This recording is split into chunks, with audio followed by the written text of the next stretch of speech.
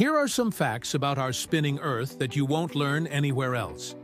Did you know that the Earth is a bit wider at the equator than it is tall from pole to pole? This is because the Earth is actually flat. No, not flat like a pancake, but flat like a disc. If you were to stand at the North Pole and measure the Earth, you would find that it is about 43,000 kilometers wide. But if you were to do the same thing at the equator, you would find that the Earth is actually 46,000 kilometers wide. That's a difference of 3,000 kilometers. So why is the Earth wider at the equator? It's all because of gravity. The force of gravity pulls everything towards the center of the Earth. So if you were to stand on the Earth at the North Pole, you would be closer to the center of the Earth than someone who is standing at the equator.